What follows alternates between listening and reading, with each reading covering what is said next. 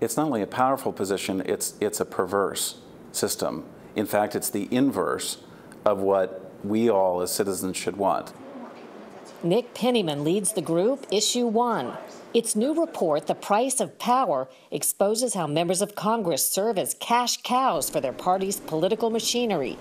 How much does a committee chairmanship cost? You've got to deliver $1.2 million to the Republican National Congressional Committee. Democrats, it's about the same thing. It's almost like paying for the privilege of obtaining a certain position. It is borderline extortion.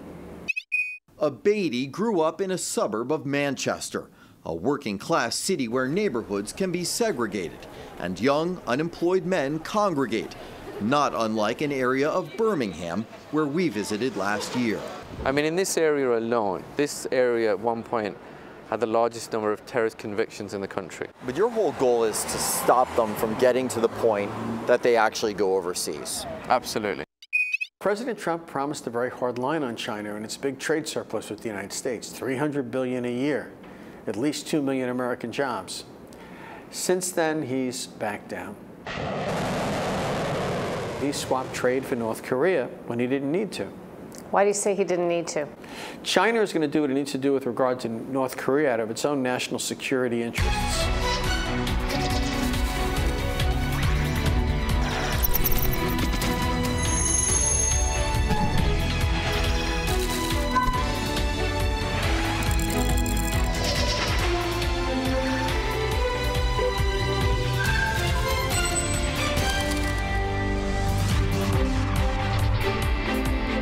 Welcome to Full Measure. I'm Sharyl Attkisson.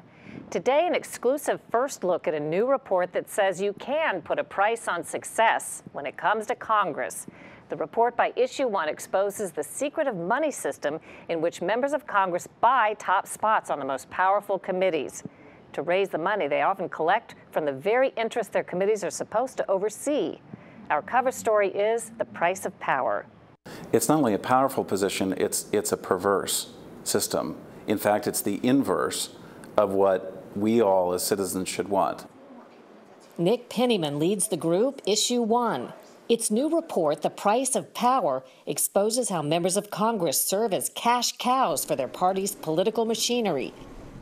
The best fundraisers are rewarded with powerful positions that decide the laws affecting all of us. Insiders report both parties have similar systems of dues that members have to pay every 2 years by raising money directly for the party, that's called dialing for dollars, and by giving some of their campaign funds to the party and to colleagues facing tough races. How much they raise determines who gets ahead. What we should want is that people rise in stature because of merit, not because of money. And right now it's money over merit. As an example, ordinary Republicans have six-figure party dues, but it takes more to make the ranks of leadership. How much does a committee chairmanship cost? So if you want to be the chairman of a major committee in Congress and you're a Republican, you've got to deliver $1.2 million to the Republican National Congressional Committee. Democrats, it's about the same thing. It's almost like paying for the privilege of obtaining a certain position. It is borderline extortion. It's a far cry from bygone days. In the 1960s, a mere $100 donation could get you not only dinner with congressional candidate Shirley Temple, but also host Bing Crosby. Today, besides the $1.2 million required of A committee chairman, Republicans who chair secondary B committees are expected to raise $875,000 in dues. The top Republican in the House as Speaker has to raise $20 million. The number 2 majority leader, $10 million. Such details, held tightly to the vest for years, come from some of the 180 former public officials who belong to Issue 1's bipartisan Reformers Caucus and say they're sick of money's influence in politics. Former Congresswoman Connie Morella. I think we have reached crisis proportions when it comes to money. A member of Congress devotes almost 1/3 of every day to raising money. Former Senate Majority Leader Tom Daschle. People leave on Thursday, they come back on Tuesday, they try to govern on Wednesday these days, and you can't run a country this complicated with the challenges we face and spend so little time doing so. Former Labor Secretary Bill Brock. If you tell me that the problem of money in politics, the distortions that it creates, is just going to keep getting worse, shoot me. Shoot me. It's a flawed system, and it's like a nuclear arms race. The Democrats do more of it because the Republicans do more of it. Tennessee Republican Zach Wamp co-chairs the Reformers Caucus. He was in Congress from 1995 to 2011. How are the members told how much money that they ought to raise? So the committees usually in the spring, and they just did this a month ago, they come out with a quota, and it basically says that if you're a chairman of a regular committee, it's X dollars, and if you're chairman of an A committee, an exclusive committee, it's even higher. So if there's enough money in your campaign account, you can just cut a check. Or if you don't have enough money, you have to go over and what's called dialing for dollars. You sit in a little booth, they give you a list, you call people that you don't know who don't want you to call them, by the way, and you ask them for money. You tell them we have this spring event coming up and maybe President Trump is going to be there, and will you please dedicate $10,000 or $25,000 or $50,000 to this dinner? And they keep a total of it, and you see people advance to committee chairmanships and into leadership based on how much time they spend during the workday, taxpayer expense, making calls, shaking down the special interest. With all that pressure to raise money, sometimes these committee members are raising it from the interest they're supposed to regulate, true?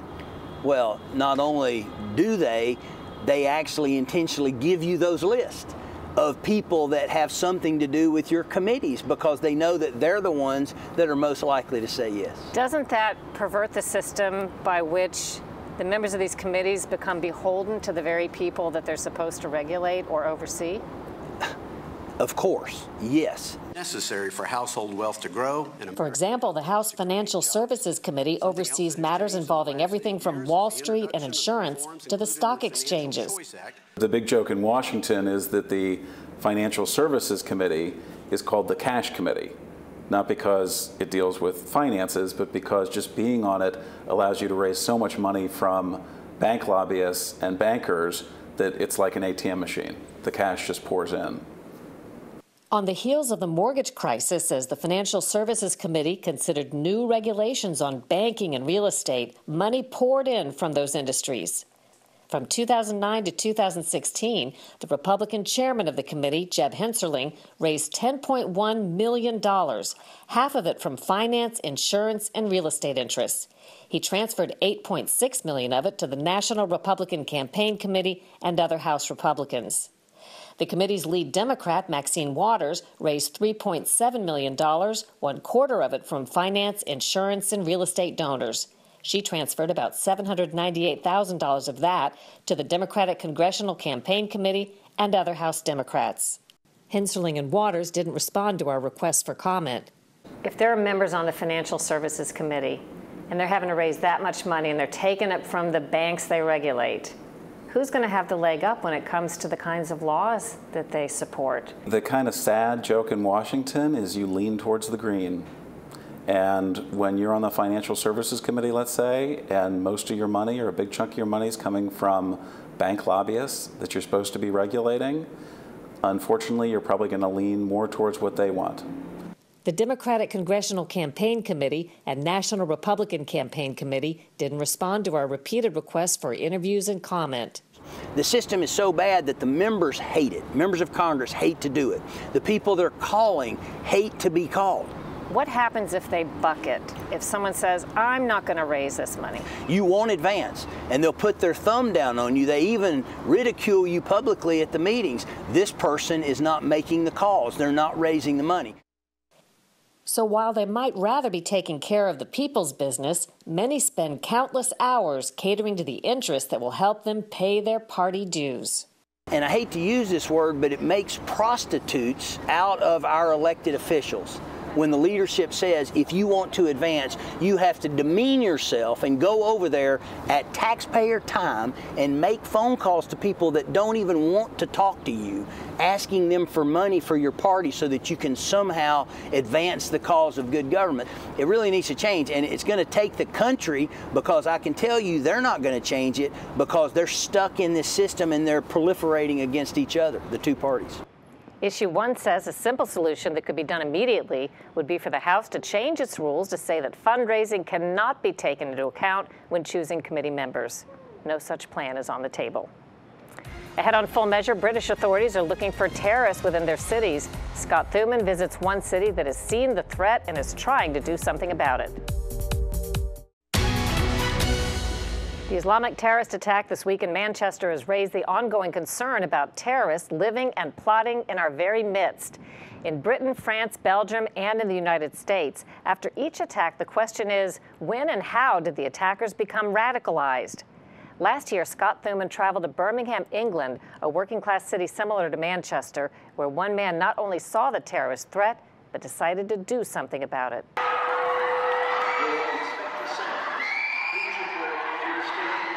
I can confirm that the man suspected of carrying out last night's atrocity is 22-year-old Salman Abedi. Abedi grew up in a suburb of Manchester, a working-class city where neighborhoods can be segregated and young, unemployed men congregate, not unlike an area of Birmingham where we visited last year. Is where these young men are playing here is that's where I used to run a soccer club. Follow Jahan Mahmood long enough and you are bound to find yourself in what over the years has been a breeding ground of aspiring terrorists. The population here is predominantly Muslim, more than 80%. They tend to come from areas of Pakistan and Kashmir. On this day, he takes us through Birmingham, a couple of hours north of London, and where the former military history professor does most of his work, trying to de-radicalize young men. I mean, in this area alone, this area at one point had the largest number of terrorist convictions in the country. But your whole goal is to stop them from getting to the point that they actually go overseas. Absolutely. You feel you're being successful? Well, the people that I do know of who I've stopped is about 7.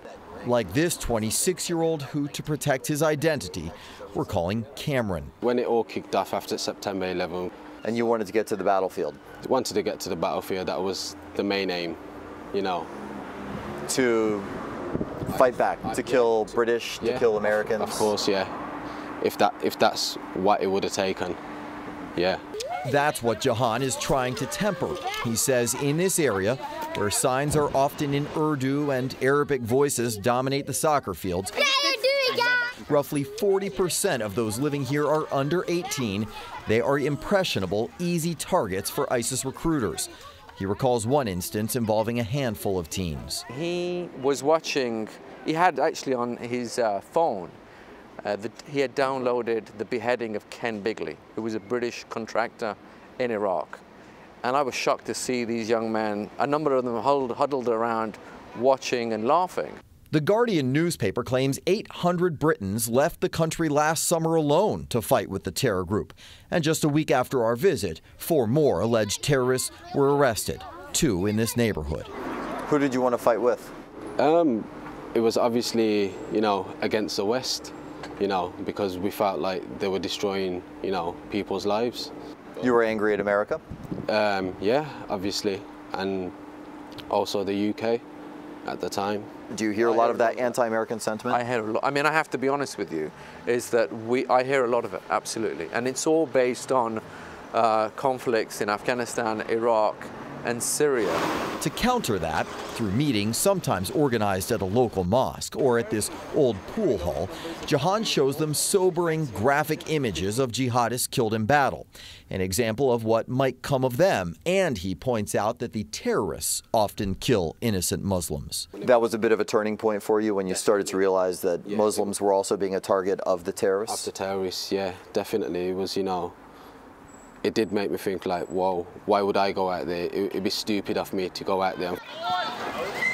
Jahan says winning over even one potential jihadist can have an incalculable effect. Yeah, I mean, one of the conversations I recall having is that Right, here's your car keys. Would you really hand them over to a local person? Would you really do that? And yet you're handing your life over to someone on the internet that you've never met before. Why would you do that for? But there's no perfect formula for de-radicalizing, and Jahan could use all the allies he can get. Imams, he says, are often falling short. I do feel that religious leaders have failed in their religious duty to try and make their community safer, and they've not been able to engage properly. It is gaining the upper hand, controlling the message that will be essential to turning the tide of radicalization in Britain, in Europe, and in the United States. The wins will be measured by individuals like Cameron. He's now 26 with a job, a wife, a child, and a future, one he was on the brink of gambling away. You look back now and you think that you would have just been a number. Yeah, definitely. I would have been a number and I would have been deleted at any time. And Sharyl, there is a parallel here. While investigators in Manchester have made multiple arrests by following leads to see who helped Abeidi plot this concert attack, that's exactly what Jahan is doing in trying to prevent attacks. So he's finding out who's recruiting and influencing the young men he's counseling and then trying to de-radicalize them as well. So interesting. Thanks, Scott. Coming up next on Full Measure, President Trump's approach to China has changed since the hardline campaign rhetoric. We look at some reasons why. President Trump's America First promise in his campaign is coming in second to the geopolitics of the real world. Tough talk on trade with China hit a wall when it came up against the prospects of a nuclear-armed aggressor. We recently spoke with Peter Morici, who was chief economist at the U.S. International Trade Commission and is now a professor at the University of Maryland. What was President Trump's campaign stance on working with China and his vision of what we ought to do versus what you see happening now? Well, President Trump promised a very hard line on China and its big trade surplus with the United States, $300 billion a year, at least 2 million American jobs. Since then, he's backed down. What happened was he basically got focused on North Korea, and he swapped trade for North Korea when he didn't need to. Why do you say he didn't need to? China is going to do what it needs to do with regard to North Korea out of its own national security interests. To the extent that North Korea is a threat, it will take what steps are necessary. Trump did enough by threatening to act unilaterally if other countries in the region did not assist him to get China to act. He didn't have to throw in trade as well, because the last thing the Chinese want is the Americans going into North Korea, even if it's just bombing and so forth, because they're quite concerned about millions of North Koreans fleeing across the border into China. They want stability in the region. This would upset the equilibrium and so forth. Former Treasury Secretary Henry Paulson praised China for, quote, stepping up to keep globalization going forward. What do you think of that? I think Secretary Paulson is wrong. He's behaving like a typical New York investment banker, and that he seizes opportunities to make loans and finance the Silk Road and all the rest. The Silk Road refers to a plan China calls One Belt, One Road, the country's vast investment in shipping and transport to develop a trade route and markets reaching all the way from Malaysia to Europe. China seems to really be emerging as the global leader in many ways. There was a recent meeting attended by the Philippines, Russia, Turkey, Indonesia, Greece, Hungary, Chile, Argentina. Many of them are getting billions in infrastructure investment from China. What does this say to you? Well, the Chinese have effectively used the money they've earned on trade to do two things. One is to build up the next level of industries. They're moving into what they call indigenous technologies. Namely, they're going after our high-tech sector. They're not just going to assemble cell phones anymore. They're going to design the next generation of consumer products and sell them here. Then where is Microsoft? And they're turning it into a great foreign policy initiative. You know, Eurasia really does need a modernization of its east-west infrastructure, building better ports, air facilities, railroads, and so forth. And China's in position to finance that. This is the largest capital project since the Marshall Plan. Never before has one nation carried a greater responsibility for the fate of others in time of peace.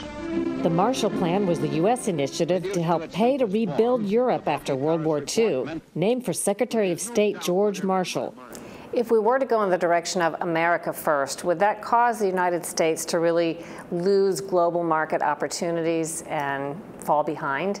If you're going to hardball people, bully smaller rivals and so forth, I think it really weakens American leadership. The only way you can fix the trouble spots in the world is if you have the support of your allies. What do you think changes because President Trump did not follow through on his promises the way he stated them? What sadly doesn't change is not a lot changes. We will continue to have a large trade deficit. When it comes down to it, Donald Trump didn't stand up to China. He let down those workers that voted for him. And I think he's going to be a one-term president because of it.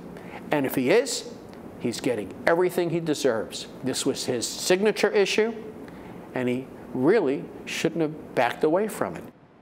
The president has taken at least one stand against China. U.S. warships have tested the Chinese claim to the islands in the South China Sea, sailing within 12 miles to show Beijing that they can't unilaterally claim ownership.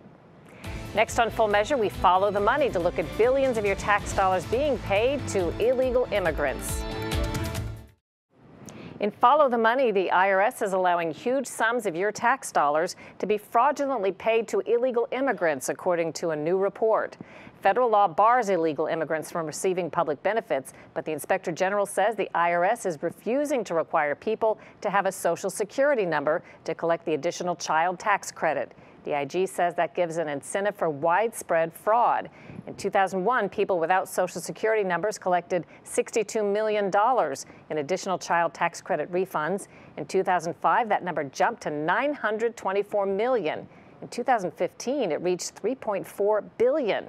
At a recent hearing, IRS Commissioner John Koskinen told Congress the agency is cracking down on all kinds of fraud.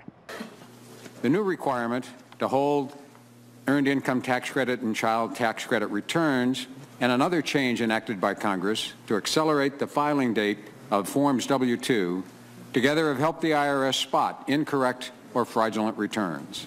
This week, Chairman of the Homeland Security Committee, Senator Ron Johnson, sent a letter asking the Treasury Department to review the IRS's refusal to prevent fraudulent overpayments. Next week, an update on our investigation into a baffling illness responsible for nightmare scenarios. The disease mimics one of the world's most feared illnesses, polio. Millions of people have been infected with this EVD68, but a relatively few actually come down with the paralysis. Do we have any idea why those certain children get paralyzed? We don't know that yet, but it's worth noting that that phenomenon, that the same virus can infect thousands, hundreds of thousands, or even millions of people with only a few individuals having catastrophic events from the virus, is true for almost every virus in human biology. CDC gave the mysterious paralysis a new name, acute flaccid myelitis, or AFM, and more U.S. kids have been hurt seriously in the past few years than measles, Ebola, and Zika combined. That's next week. Until then, thanks for watching. We'll be searching for more stories that hold powers accountable.